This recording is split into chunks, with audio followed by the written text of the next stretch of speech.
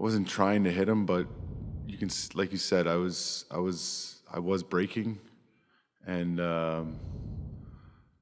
yeah, um, like I think the main thing is it's I don't think I really want to get into what I was thinking or what I was trying to do or if he sold it or if he didn't a little bit, but I think I agree with Daryl in the sense if I actually did charge, we both wouldn't be playing tomorrow.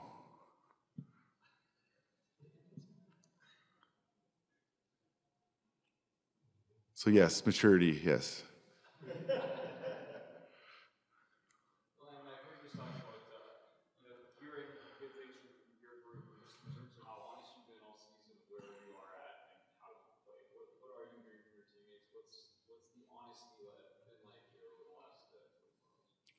Well, we have to bounce back, right? We've done a good year, a good job all year of bouncing back when we've had dips in the season and whatnot. And you know, in the last series we lost game 2 and 3 to Dallas as well, and we had to find our game again in game 4, and that's something that we have to do again. And I think you know maybe our focus has been a little bit too much on the Oilers and we've kind of started playing their game a little bit more than we wanted to play our game, and you got to give them credit as well. You know, they've played really well these first 3 games, so all our energy and focus has to go into finding our game, and when we do that, we give ourselves a really good chance to win. Milan, is it alarming or relieving that you guys haven't been able to get to your game, and yet you're still only one game from tying the series?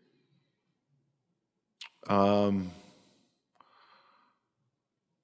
you can say a little bit of both, but the main thing is just like Dallas, all our energy and focus needs to go into winning one game. And sometimes, you know, it's just human nature as an athlete or a fan or a coach or whatever. You get so caught up and focused on winning the series, but ultimately you just got to win the game night by night. So that's what we have to do is find our game so that we can win one game.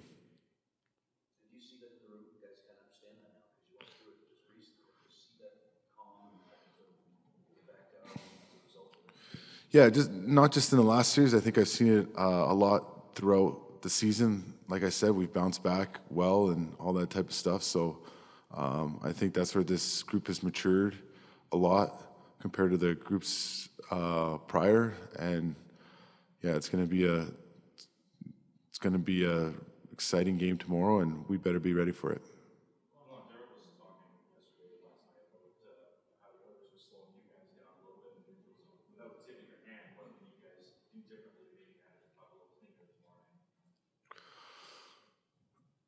Well, I think we got to do a bit of a better job supporting each other.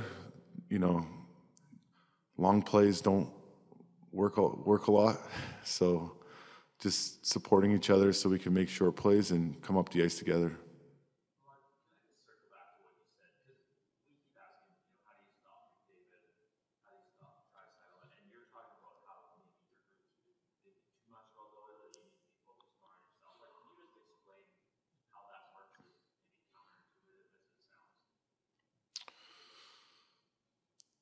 Yeah, I mean, I just go from my own experiences and everything, and um, the reason why we say that and talk about that and players that have been on good teams and have won championships, they you know they rely on what we've talked about a lot is their foundation and their identity and you know playing their game, and that's what gives them success. And like I said, it's worked for us all year long when we get to our game and play our game. You know, especially against a guy like Connor and the Oilers, if you want to outskill him and outscore him, good luck.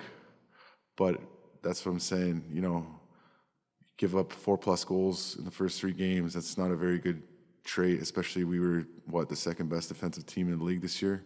So we just got to, like I said, we got to just focus on what we need to do as a group and what our foundation is and what our identity is in order to get it to our game. Well, you talked about identity. Physicality is a big part of that for you guys. Have you been physical enough the last couple games or last night in particular, or would you like to step that up? Yeah, I think that's a part of our success, right? Is being a big, hard, physical checking team. So when we get away from that, it doesn't work for us. So I think we got to be harder, and being harder means being more physical. And you know what I always say, the hit count on the sheet after the game is great, but usually when you're hitting, that means you don't have the puck, and puck possession is a big thing in this series.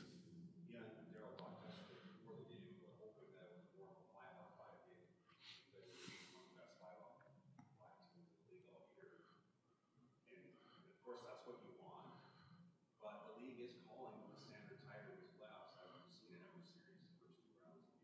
At some point, even though you want to play 5-on-5, is there a realization too that there are going to be more penalties called than what you're used to in the playoffs? Yeah, I agree with you. There's been a lot more penalties called, and even 4-on-4s. I feel like there's been a lot of 4-on-4 hockey throughout all the playoffs, and which is usually they don't call those and just keep it 5-on-5. So, we've talked about playing hard whistle to whistle, and you want to play close to that line but not cross the line, and that's something that we got to get better at starting tomorrow night.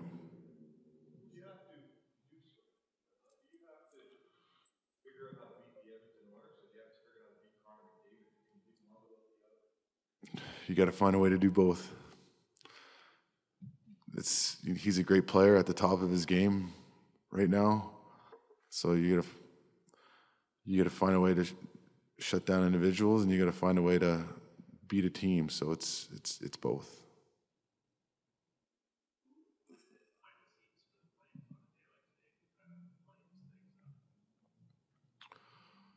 Well, everyone kind of does their own thing, especially today was an optional skate and whatnot. But, I think this is a good time to kind of like just decompress and realize that, it's great to be in the second round of the playoffs, playing the Battle of Alberta, take a few deep breaths and, just soak it all in and enjoy it. So I think I give a lot of credit to Kirk Muller.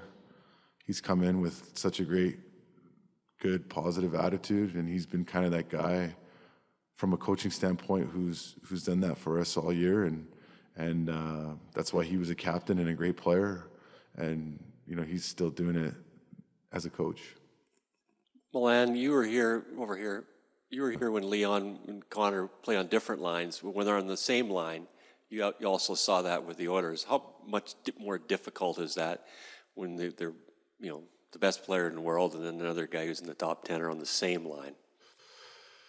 Yeah, it's and not only are they two of the top 5, top 3, probably top 2 players in the league, and you've seen teams try to put their 2 best players together and they don't have chemistry, but I know from playing with them and now playing against them is they have great chemistry when they are on the ice together. They know where each other is at all times. They're